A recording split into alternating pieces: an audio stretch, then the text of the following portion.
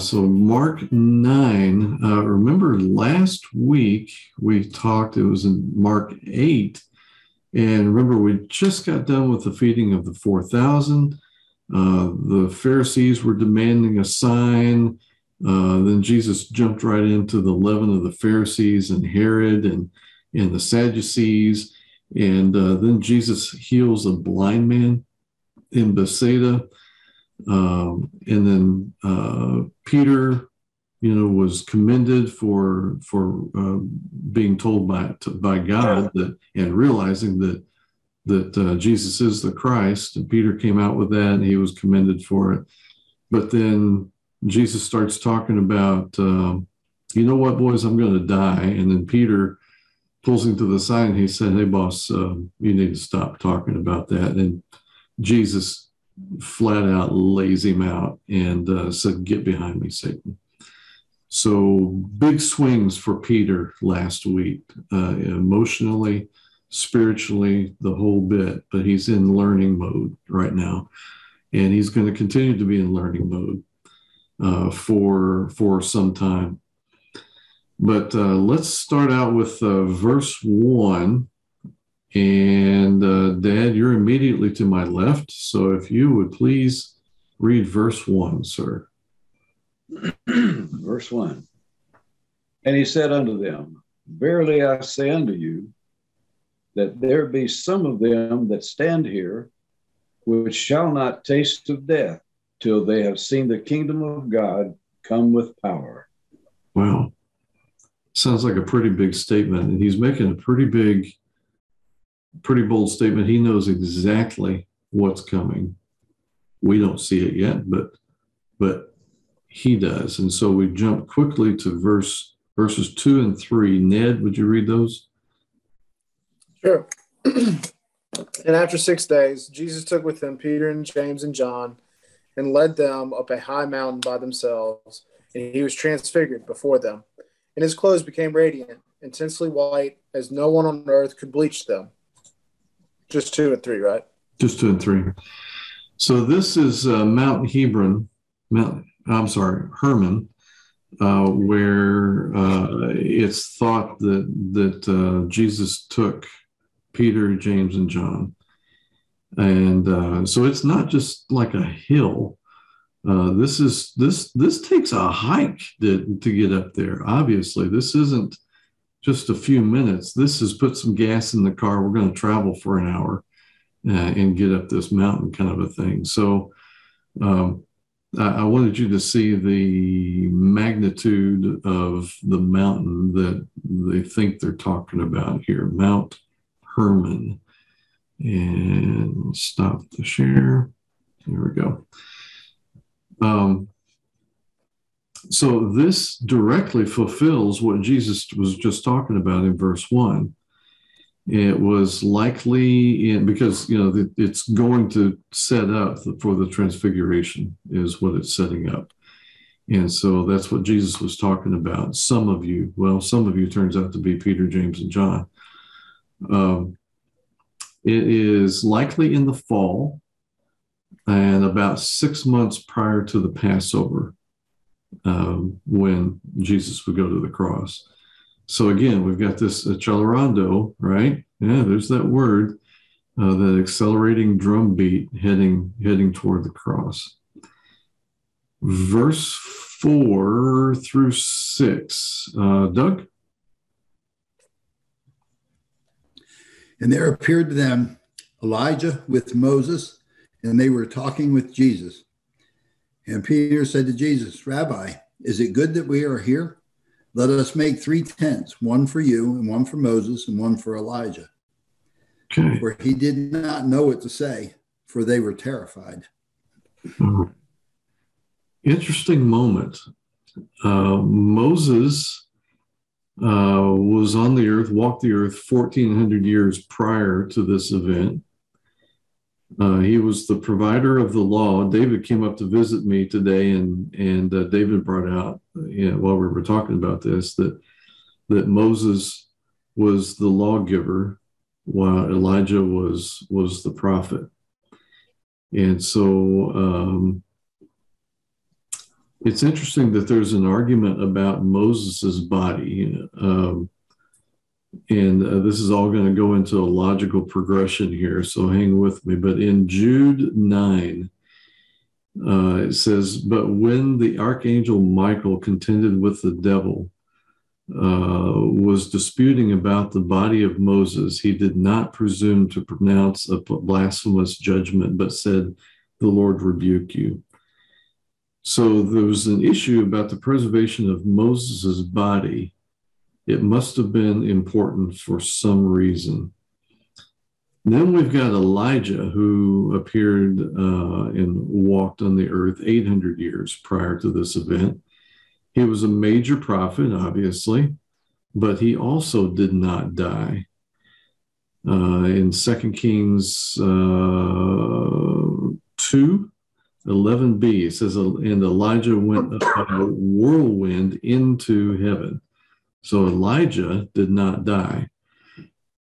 So very likely these two, Moses and Elijah, who will be God's witnesses. So we look in Revelation, we're all over the place tonight, sorry. So in Revelation 11:3, it says, "And I will grant authority to my two witnesses, and they will prophesy 1260 days, clothed in sackcloth.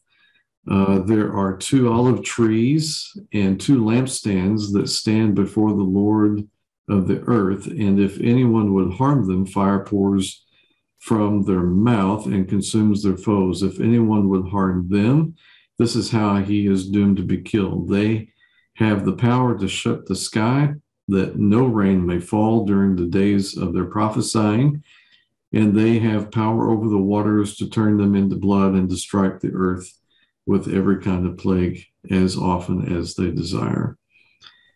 So it's Moses and Elijah that appear with Jesus in the Transfiguration. Their bodies were preserved.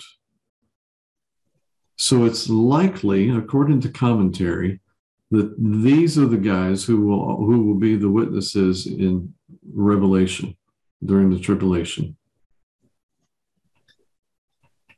And it's just kind of an interesting point. It's a little bit of a sidebar to tonight, but it's interesting.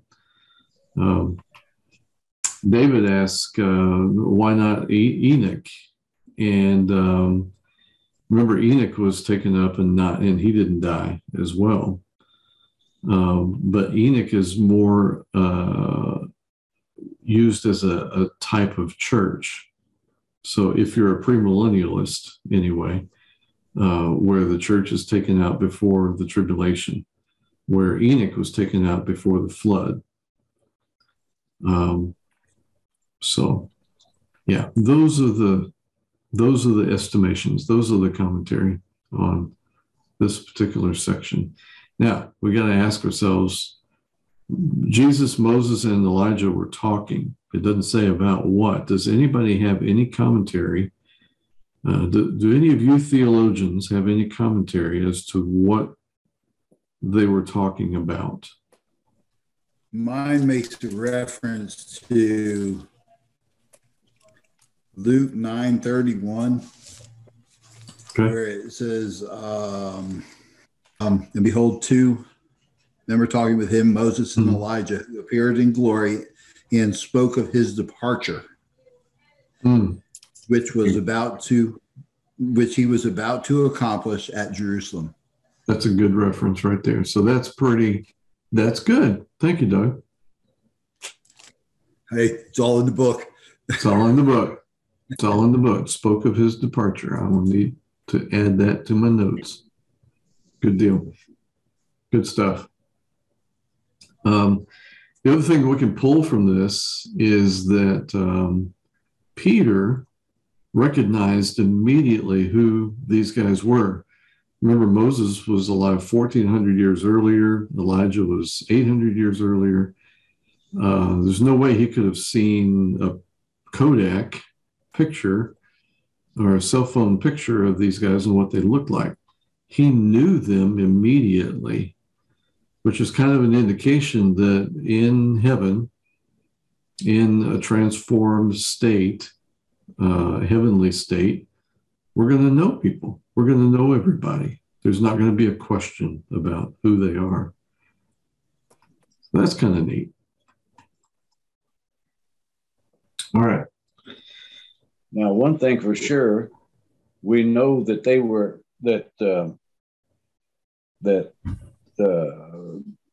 Peter was completely human, because it says they were sore afraid. They just saw something that just wasn't supposed to happen. Yep. Yep. Yeah. And I love how it said, and Peter said to Jesus, Rabbi, it is good that we are here. Let us make 3 tents, one for you, one for Moses, one for Elijah. Like, he's just trying to leave it to Peter to just try to fill the void of, like, what in the world is happening? Yeah. He's trying to fill the awkward.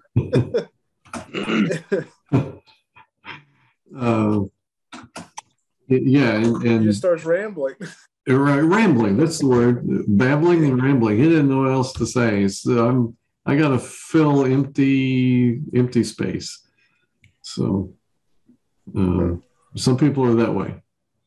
Some people are that way.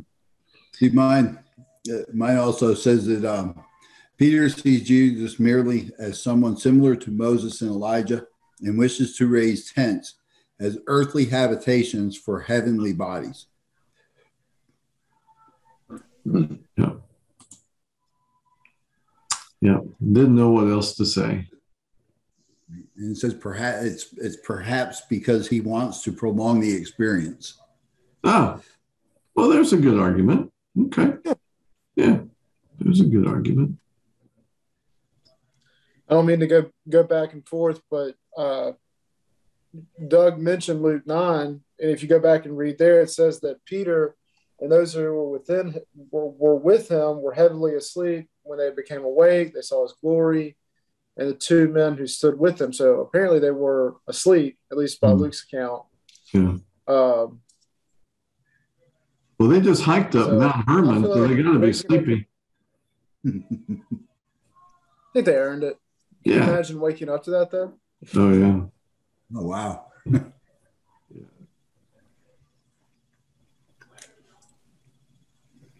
Yep, good reference. 7 and 8, David? A cloud appeared, overshadowing them, and a voice came from the cloud. This is my beloved son. Listen to him. Suddenly, looking around, they no longer saw anyone with them except Jesus. When's the last time we recall God approving what Jesus was doing? Verbally. Baptism? Yeah. Yep. Yep, that was the last time. So which would at this point have to be 2.5 years prior, something like that ish. All right, verse 9 and 10, Dad. And as they came down from the mountain, he charged them that they should tell no man what things they had seen till the Son of Man were risen from the dead. And they kept saying that, and they kept that saying with them, questioning one with another what the rising from the dead should mean. Can you imagine seeing heavenly bodies and then not being able to tell anybody about it? So you're the 3 special guys, and you're going to go back and talk to the 9. Can you imagine not saying anything? I mean, that would just be, that would be hard. That's just what y'all do up there. Yeah. Can't talk about it. I'll tell you, have to kill you. Yeah. I don't think anyone would have believed him until they'd actually seen Jesus rise from the dead. Because they'd just be like, you guys feeling okay there? Right. Yeah. What have you guys been smoking? Yeah. So Well, see, that would have been what they would have had to fall back on. You wouldn't believe it if we told you. right. No doubt. No doubt.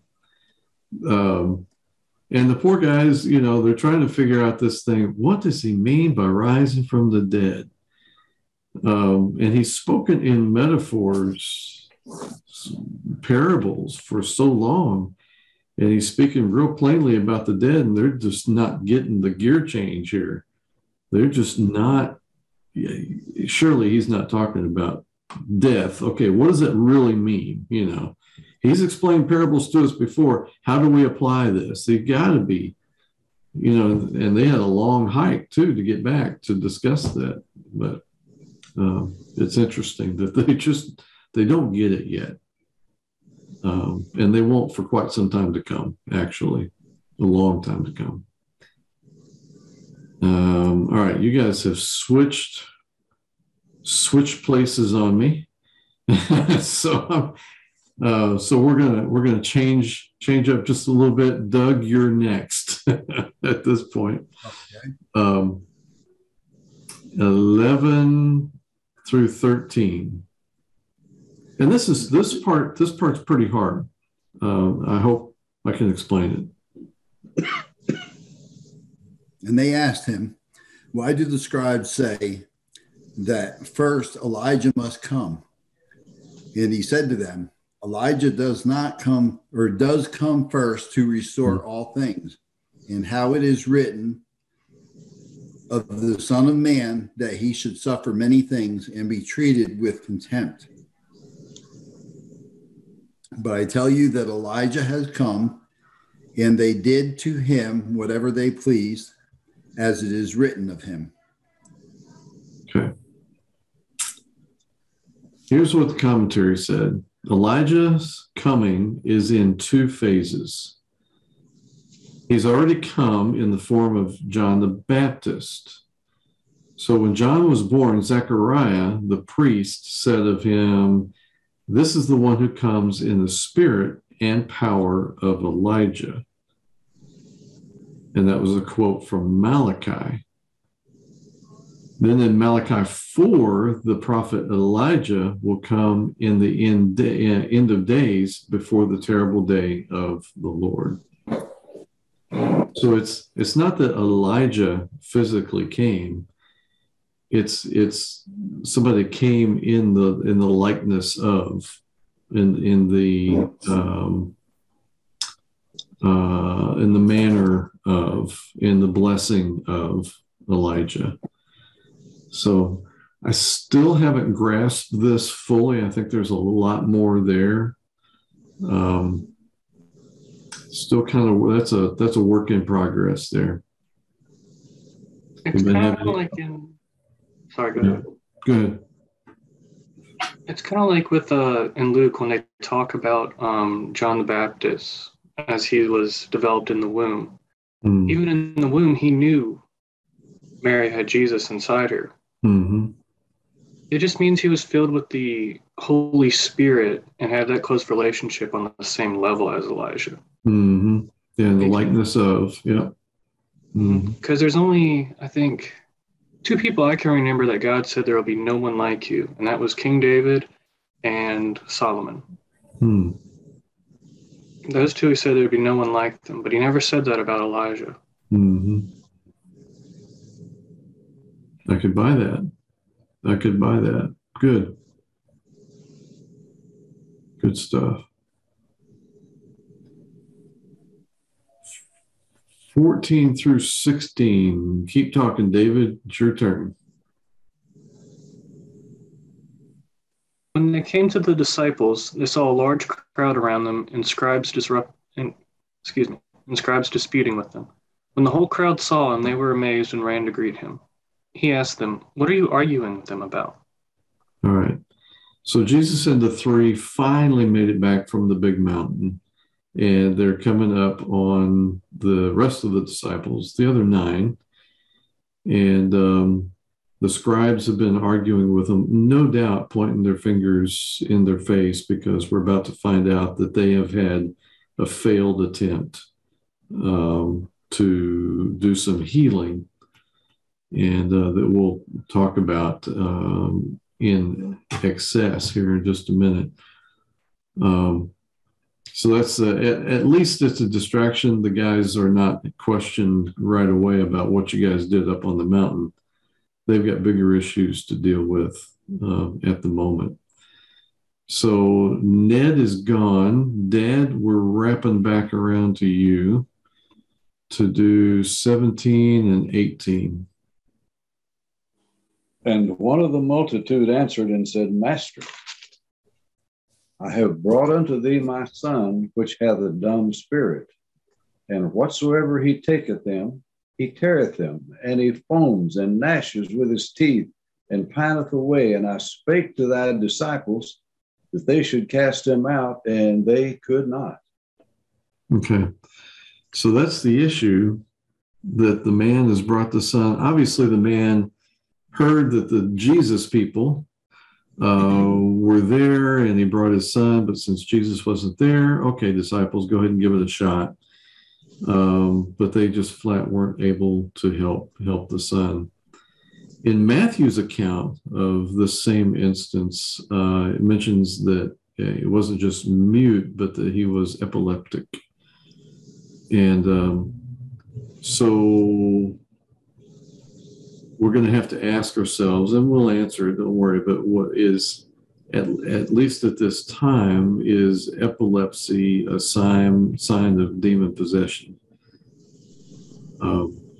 And so that's one thing that kind of was answered by some of the commentary, and it's a good question. One fellow said, demons do not always cause sickness. And so, for instance, recall when Paul told Timothy to drink some wine for his many infirmities, so there's no infirmity demon. Also, Paul left his sick ministry partner, Epaphroditus, in Miletus, and Paul also himself had a thorn of the flesh left unhealed, so sickness does not indicate demon possession. And I've heard people say that it does, but obviously that's not the case. But what is happening is, in what could be looked at as possible demon possession in somebody, and this is not common these days, not as common as it was when Jesus was here, is that if they have self-harm, so if they're doing self-harm, that may be a symptom of demonic activity. So an example is this boy here. He was throwing himself in the fire and into water. And then we go back, and we've already discussed the demoniac in Mark 5, who was cutting himself.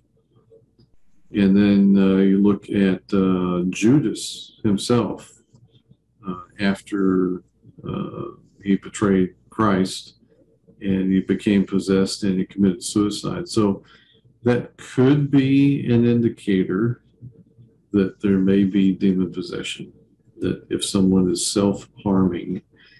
And so again, demonic possession or activity was extremely high during Jesus' ministry, but it was much less afterward.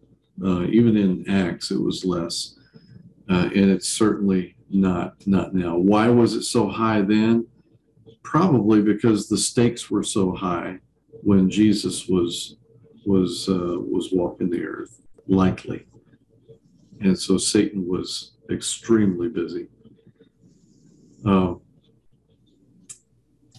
Epilepsy is mentioned specifically in a list indicating it's not demon possession per se. Matthew 24 mentions epileptics and demoniacs in the list. So it says, and the news about him spread throughout Syria. Sorry, that's my granddaughter's name.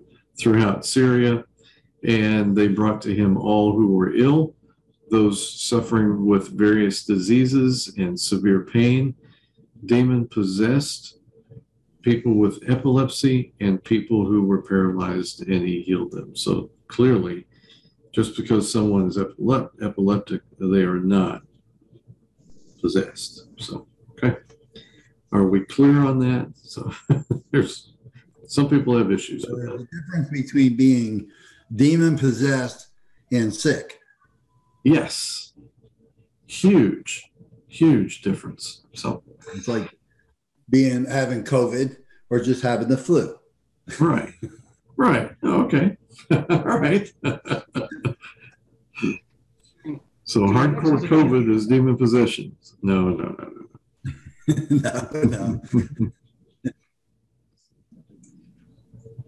All right. 19. And you guys switched around. Ned, read 19, please, sir. Sorry, I probably missed my turn. I had to step out for bedtime. That's okay. All right. What were my verses? 19? Just 19. Just 19. Just 19. Okay, I want to make sure. Mm-hmm. And he answered them, O faithless generation, how long am I to be with you? How long am I to bear with you? Bring him to me. All right. So he seems a little frustrated. Who's he talking to? It's probably the scribes who were starting the argument, who had their fingers in the face of the disciples who couldn't do the job. Probably at the disciples for not having enough faith, and maybe a little bit at the father of the epileptic son, because he doesn't have enough faith as well. And this sounds almost rude, but recall that Jesus came from where everything was perfect. So he came from heaven, and in order to save a people who are rebellious and continually fail, even while they or we try to do better, we continually fail. So this contrast is beyond what we could possibly imagine. And he's tired at this point. And it shows his humanity. I struggled with this for a little bit, but it really shows his humanity in the human Jesus who identifies with us in our frustrations. And why do we get frustrated? Think about that for just a minute. Why do we get and show frustration? When we just have a hard time understanding something. Okay. When we can't convince others, when others don't understand something that we see so clearly. Exactly. Yeah. When we know there's a better way and people aren't cooperating with that better way. And it is so frustrating. David smiled like, oh, yeah. Should that also be considered when things aren't going the way we want it to be? Yeah, and the way we want them to be is always better than it is right now. The right way. Yeah. It's the right way. Absolutely. And so I appreciate there before. What? Never been there before. Never been there, yeah. And so we can appreciate Jesus' position, showing the frustration even that almost appears rude right now, but he's frustrated because he knows it can be better. And he's trying to make it better. But he's identifying with us in our frustration, even today. And so when we pray to him with our frustrations, you can kind of hear Jesus say the words, I know what you mean. I understand. I get this. And so I appreciate that it was shown here that Jesus got frustrated because he knew it could be better. Well, when I read it at first too, it sounded was the like right he way. was saying it was kind of like he was saying, look, we're running out of time here. Yeah. Yeah. The Accelerando is kicking up. Yeah. Yeah. Well, early on, well before this, he had sent his disciples out 2 by 2 to do that very thing, and they did. Mm-hmm. So he had a right to be a little irritated because they just failed to follow through with enough faith to do their job. Yeah. Yeah. Are you guys not learning this quick enough? I'm about to leave. I'm about to die, and I've told you several times, you got to get this. It's all up to you. 20 through 23, we are back to Dad, I believe. Yeah. And they brought him unto him, and when he saw him, straightway the Spirit tear him, and he fell on the ground and wallowed, foaming. And he asked his father, how long ago since this came unto him? And he said, of a child. And oftentimes it has cast him into the fire and into the waters to destroy him. But if thou canst do anything, have compassion on us and help us. Go ahead and do 23. Oh, Jesus said unto him, if thou canst believe, all things are possible to him that believeth. Okay. In my version, Jesus responded with almost a rhetorical go back to the Father and say, because the Father just said, if you can, and Jesus kind of repeated, if you can, all things are possible. And so in 20, the unclean spirit knew its time was short in the boy when it saw Jesus. Jesus didn't say a word, and the unclean spirit started messing with the boy again. How long it had been there, according to the dad, since childhood, which by saying that, it indicates he was probably a young man. Maybe he's no longer a child. So maybe can we say 11, 12, 13? Who knows? But old enough not to be falling into the fire and the water all the time. 23, Jesus puts an exclamation point on the fact that the belief is key. Got to believe. 24, Doug. Just 24? Just 24. Okay. Immediately, the father of the child cried out and said, I believe. Help my unbelief. This one verse, gentlemen, is one of the most impactful verses certainly in Mark and maybe in Scripture, because we've all struggled with unbelief sometimes. And we keep hearing Jesus say, you got to believe, you got to believe, you got to believe. And you think to yourself, yeah, I believe. And then there's questions and doubts and things like that come up. And I love this guy because he's so honest with himself and with Jesus, face to face. I believe, help my unbelief. And that is just an honest, raw prayer asking the Lord to help me believe more, and that I love that. I love that. It is so intense and so raw. And Jesus responds well to it. I think it's just raw honesty from this guy. I love it. So I believe, help my unbelief. 25 to 27, we are to David.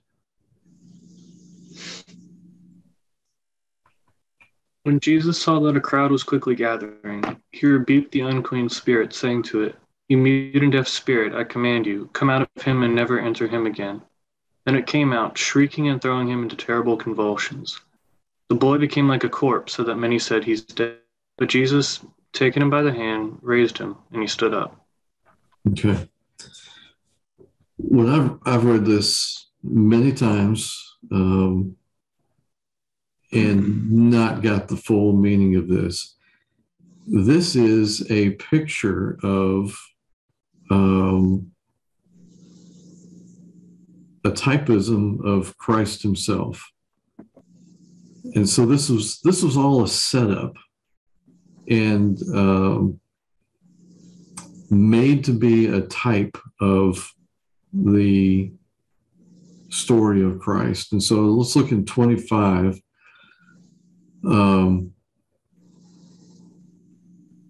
The command to never enter him.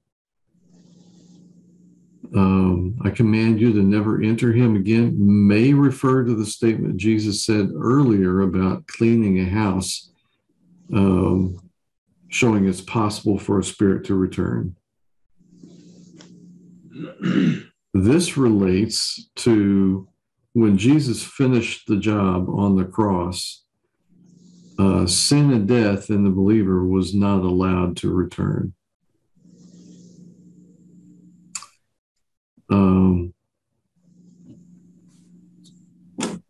Let's see here. I want to explain this right here.